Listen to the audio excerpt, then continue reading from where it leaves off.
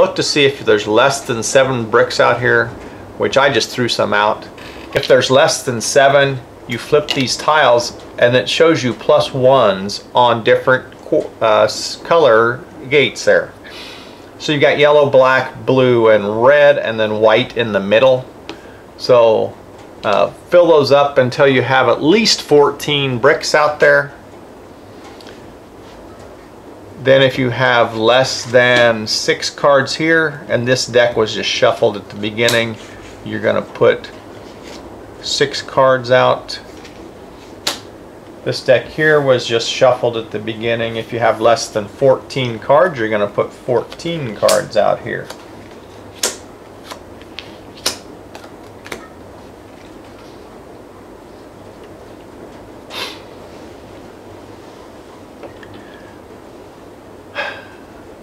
And the first player goes, and what he does is he takes from his deck, he shuffles his deck, and everybody has their own deck and it matches the color that they are. There's 1 card in here that does not get used. If you play in 2 or 3 players, it stays in. If it's 4 players, you take this 1 card out. Otherwise, you mix these cards up. You draw 2. You got 2 in your hand. And you can take actions based on the cards here. So there are a lot of different actions you can choose from, but they have to be on the card that you play. And then you're going to just use these action tokens to cover up the action that you're taking on the card. So it's worker placement essentially. So here's one that has a lot of choices. So here's 4 coins. You just get 4 coins, and the number of torches down here tells you how many actions you can have on that card. Take 3 torches. So these are just extra counters over here. And torches give you, what they do is they give you an extra action on a card. So you can play it on the card and then take another action beyond what it tells you you can. So 3 torches. This one here gives you a scroll. What is a scroll for? Scroll is for buying these cards over here.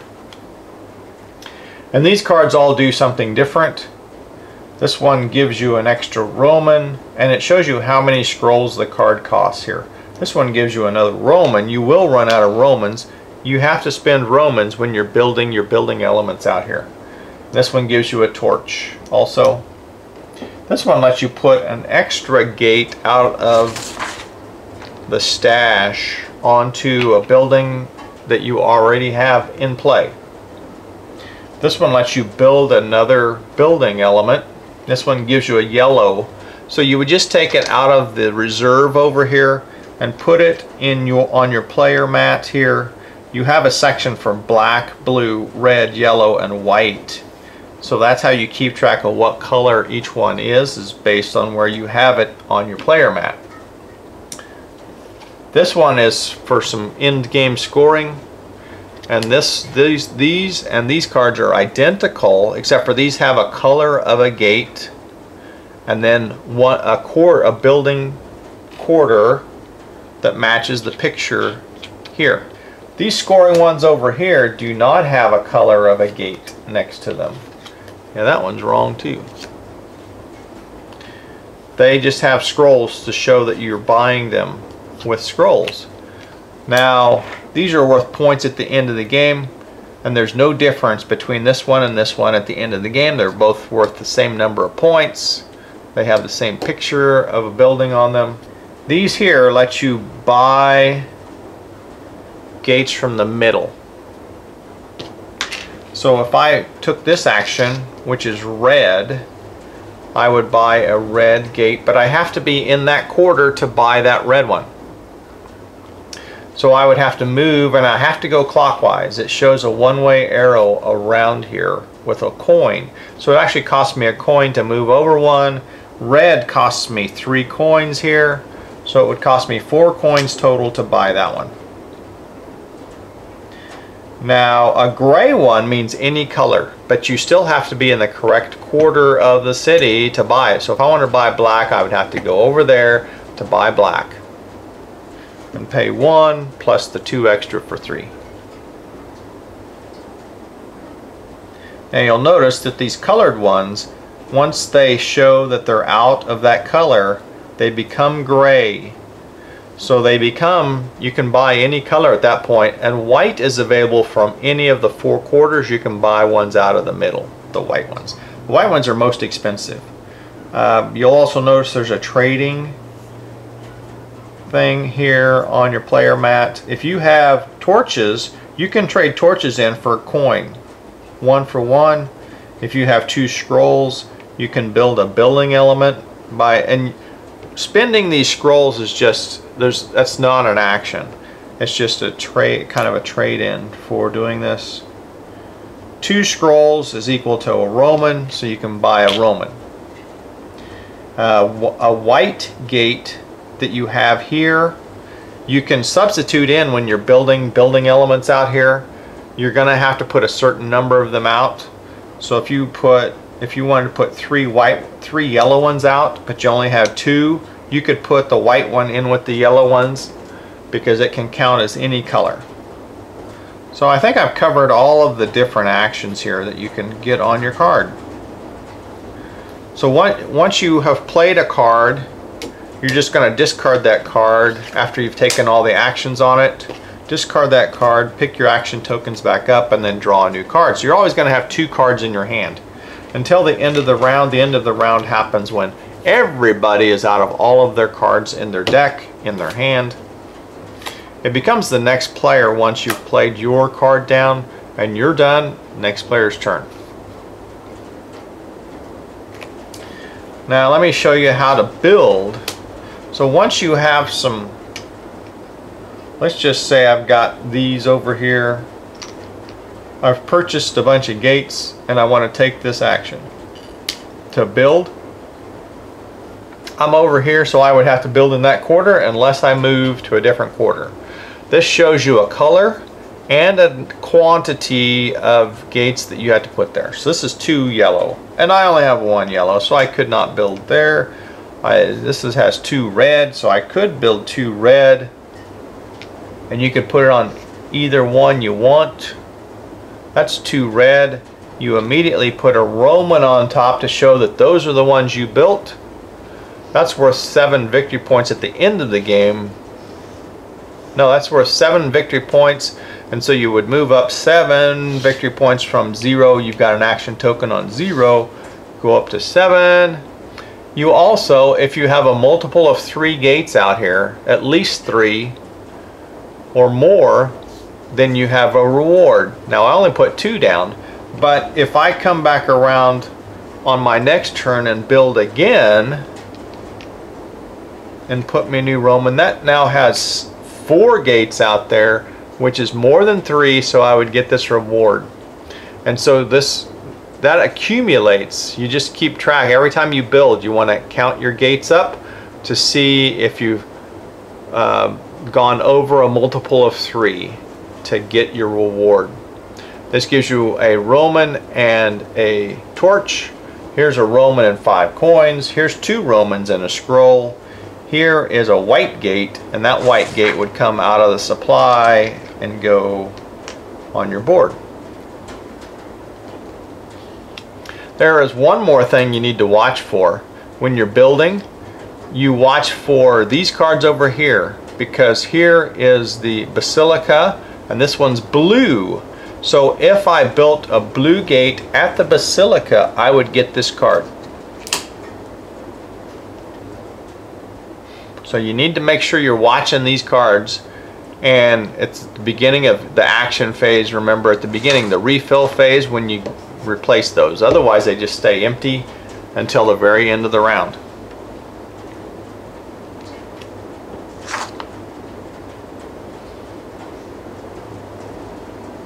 Once you get to the end of the round, everybody's out of cards. You need to do end of round scoring. So what you do is you count up all the bricks that you have out here, and if you're playing a 3 or 4 player game, you're going to double that.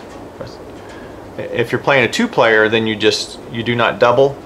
And then each player gets to take victory points, a combination of victory points and coins equal to the number of bricks that they have built out. Bricks or gates. Same thing. Then whoever has the fewest victory points, he gets to decide who the first player is going to be in the next round, and they can choose themselves if they want to. You're going to move the round marker. You notice here that there's only 2 rounds in the game. Unless you're playing a 2-player, then you go to 3 rounds. You're going to shuffle your action deck. You're going to redraw 2 cards, and you're ready for the next round, where you're going to look to see if there's less than 7 here. If there is, you're going to draw these cards until you get to 14. If there's less than 6 building cards, you're going to refill those. If there's less than 14 honor cards, you're going to refill those to 14. And then at the end, the game ends at the end of the last round. Otherwise, the game can end prematurely if there are no bricks here to buy, there are no bricks in the reserve, then, or if a player has placed 15 building elements out. So 15, the way you keep track of that is you only have 15 Romans. So once you're completely out of Romans, that would end the game, and you would get a 5-point bonus for ending the game early. Or if there are no bricks available on your turn, then that would end the game early also. All other players then would get 1 final turn. Then you do your scoring. And the way scoring works is these cards here, over here, these building cards, and the scoring cards over here, they are identical. The first one of a building is worth 2 points. If you have 2 different buildings, they're worth 6. 3 different buildings is worth 12. 4 different buildings is worth 20. And then you'll notice that some of these cards over here, you could discard.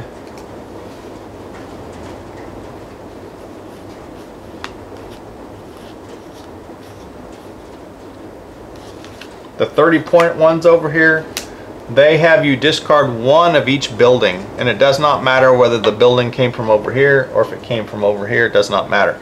So essentially it was worth 20 points because you had 4 different ones, and you're going to discard those 4 plus the 2 scrolls to get a card that's worth 30 at the end of the game. And then the 31 can be traded in for a 42 one. The 42 one can be traded in for a 56 one. This 56 one here. So there's a 42. So the in-game scoring, the way that works is you score sets of building cards. So that's these right here. You do your final scoring cards. So any cards that have points on them, such as these, you get 1 victory point for every Roman that you have over here in front of you that you have not placed out on the board. You get 1 point for every influence token, so your scrolls. 1 point for every torch. 1 point for every brick that you still have over here that you have not used. You get 1 point for every 3 coins over here that you have. And then you get majority scoring. The way majority scoring works is you're going to count the number of bricks you have in that quarter. Whoever has the most here at the city wall gets 20 points bonus. Second most gets 10. At the Basilica on row, this is separate. The row A, you're going to add up. Whoever has the most gets this bonus. Whoever has second most gets that bonus. The B row, same thing. The amphitheater has 3 rows. An A, B, and a C, and they all have their own bonuses there. The Porta Nigra is different. It's based on the height. So if whoever has the most 8s out there would have get 37 points. Whoever has second most would get 18. And if there's a tie, so let's say there's 2 people that have 8s out there, you're going to get the most valuable 8 will be the tiebreaker. And then whoever has the most 7s, who has the most 6s, the 5s, the 4s, and the 3s So then that's going to add up more victory points around the board. You're just going to keep track of that by moving your token around the board, and there are tokens with plus 100, plus 200 for when you cycle around the board. Keep track of that to keep track of if you pass the 100 mark. And so the game simply ends with who has the most points is going to be the winner.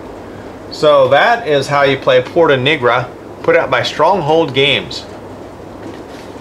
And I can't say enough positive things about this, the Great Designer series. I've played several of these now, and every single one of them has been very fun to play. Very interesting, very different. Along with this one, Wolfgang Kramer and Michael Kessling designed this one. Make sure you tune into all of our videos at the Board Game Network and like the videos. Let us know if you've played this game, what you think of it. Make sure you always leave comments down below. We always like seeing your comments. That way we can have an idea on what you're interested in